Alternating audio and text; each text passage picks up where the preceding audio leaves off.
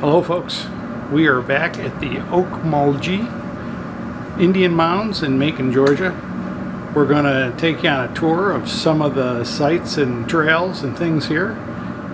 We were here back on our antebellum trail video, but we couldn't really spend much time here. So hopefully we'll get a little better understanding of what this is all about. They have a big visitor center here. It's a really nice operation right at the moment. The very front of it, right behind you, is closed, which is the opening lobby and everything, but the rest of the museum and the video and stuff like that are open. We're not going to spend a lot of time with that, but we'll flash through some of the postings. If you want to pause, just feel free, but let's go out and see what we can find. They have an amazing collection of arrowheads from all over the place. I'm not sure, and pottery pieces.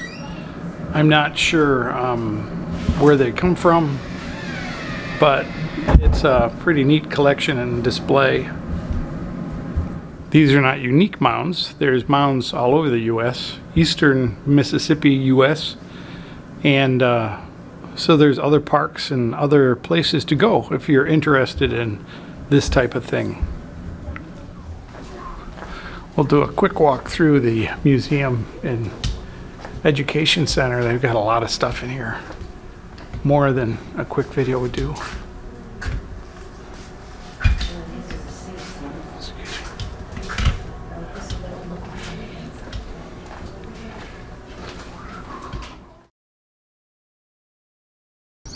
All right, this is the cornfield mound, and it has evidence underneath it. When they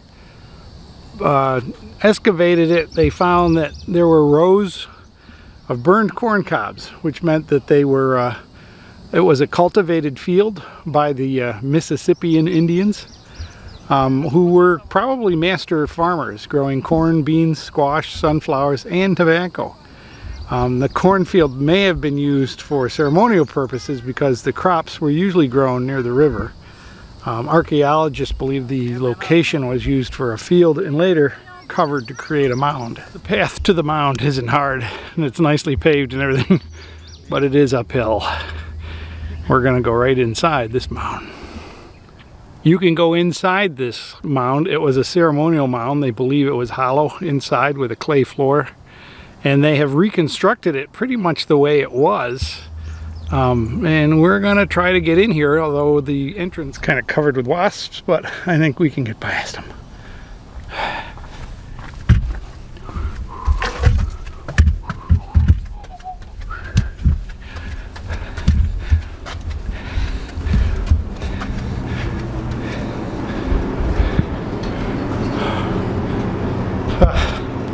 That was a very small tunnel to crawl through, but this is the original, or a replica of the ceremonial lodge. It is pretty cool.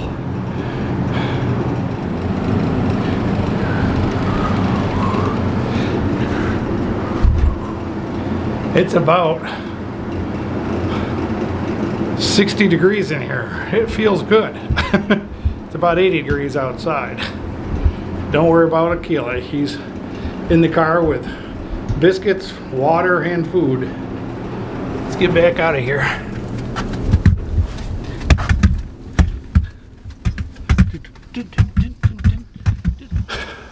The Ocmulgee's Earth Lodge, ceremonial lodge, was buried until it was exposed by workers in 1934. The intact original clay floor was exposed by workers of the Civil Workers and Work Projects Administration under the direction of James Ford. Distinct features of the floor were a bird of prey platform with 3 seats, a depressed fire pit, and 47 raised bench seats that extended around the circular wall and dropped in elevation as they neared the entrance, suggesting that the closer the person sat to the platform, the higher his status in society.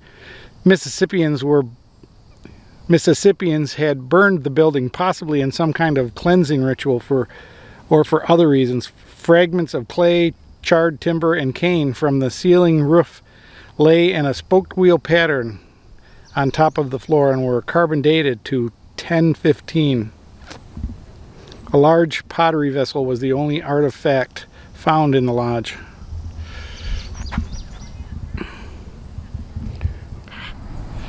The trail through the park is a nice concrete path that just goes from one mound to another. It gives you a lot of information along the way on kiosks and signs, and we're just following this ourselves. So they estimate it takes about an hour to get through the whole thing, so that's what we're looking for. In 1935, archaeologists discovered a Clovis projectile point west of the Earth Lodge. They uncovered the projectile point from a prehistoric fire pit and removed the charcoal remains for cataloging. When carbon-14 dating was introduced, the charcoal was processed and dated at 8000 BCE.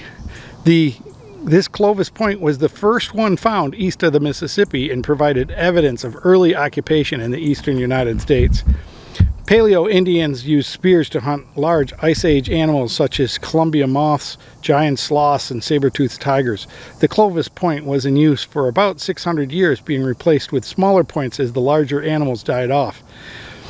Quad, beaver, Swanee, and Delta points are some of the points manufactured to hunt smaller game such as deer, rabbit, bear, and turkey near the end of the Paleo period. Andrew, come here. Hurry up, bud.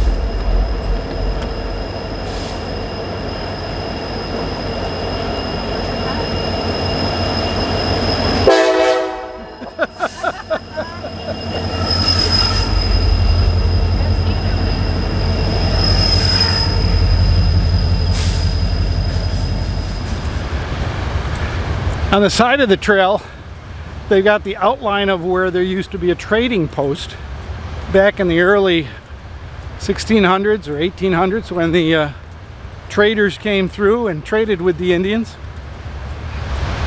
All right, we're gonna check out this. Trading with the British, 1690 to 1715. The Creek trading paths and the trading post site, and the Civil War in 1864. Hundreds of axes, beads, clay pipes, knives, swords, bullets, flint pistols, muskets, burial parts were found in this area, contributing to additional knowledge to the story of the human activities of the Ocmulgee fields. Recovered artifacts are on display for your viewing at the Park Visitor Center. And there was the trading post.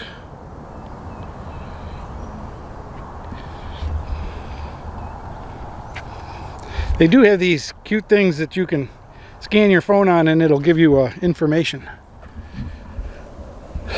There are a lot of trails through this park. Not just the trails we're following, but you get the map and you can find all the different trails. The river trails, the Bertrand trails, and creek trails. So it's a pretty neat park. They do say they have tick issues. But, you know, if you stay on the trails and out of the vegetation, you shouldn't have issues with ticks. The Great Temple Mound and Town Site. What conclusions can we draw with master farmers' evidence of extensive old fields that remain? The number of mounds suggests that a large number of healthy individuals labored intensely to build the village and structures and to produce the food necessary to sustain a large population.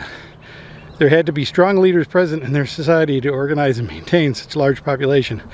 The successive stages of development of the mounds suggest a long period of occupation. Relatively little is known about the mounds except that they were topped by rectangular wooden structures, probably used for religious or ceremonial purposes. A stepped rampway descended from the summit of the mound to the plaza level below. Its size and presence is another indication of the advanced society that built and used it, probably for important ceremonies and rituals. Scientists can only suggest what might have been. True archaeological proof does not exist. The recovered artifacts further suggest that the elite class of priests and chieftains were carefully honored in their death, another sign of advanced culture of the Mississippians. All right, folks, there are a lot of stairs to get to the top of this mound, but for you guys, I'm going to do it. So I hope you appreciate all this, because I see people coming down that are all winded and huffy. But Here we go. Let's see what the top of the mound brings us. Okay, there were only 85 steps, but I'm still not in shape for any of that. But it's pretty cool up here. That's the city of Macon behind me. I don't know which is a better view, but Macon, Georgia, and then you can see the funeral mound is right there. That's the only funeral mound where they actually found bodies and evidences of burials and various people. Some had ornamentation with copper and jewels and things like that, but most of them were just plain people, so they must not have known. That's the area where the trading post was, where we just came from. And if you look way down there, you can just see the visitor center beyond all the other stuff, which is where we just came from. So not a bad walk, not bad up here. It's a nice cool breeze up here. We're above all the trees, so we're gonna cut down from here and let Aquila out a little bit and let him run around. And I hope you enjoyed this quick tour of the Oak-mull-G Indian Mounds. Okay, we'll see you on the next video. Thanks for watching. Subscribe, share, like, all those things. Give me some love. I need comments. Thank you. Bye-bye. The one thing about hiking and traveling around through Georgia, South Carolina, Florida, is you want to watch out for these little buggers. That is a fire ant nest, and they're pretty obvious, and they're everywhere. I mean, here's another one right here, and there's one right there. But if you step in them, they will cling to your shoes, and they will definitely follow you or run up your legs and chew on them. So be careful of fire ants. They do have this nice little pond that they say has alligators in it, but it sure has a whole lot of birds and other creatures around it. So there's a trail that goes around this pond, and they do tell you to watch out for the alligators. Got some egrets and some herons and some various other birds way out over there. Where are they? There they are. Looking for fish and frogs, I'm sure. This is a very nice park, and like I say, it's kind of up here along the river, so it's got a nice breeze today. It's 90 degrees, and I'm eager to get back in the car with Aquila. He's in there sipping on milk bones and enjoying the air conditioning.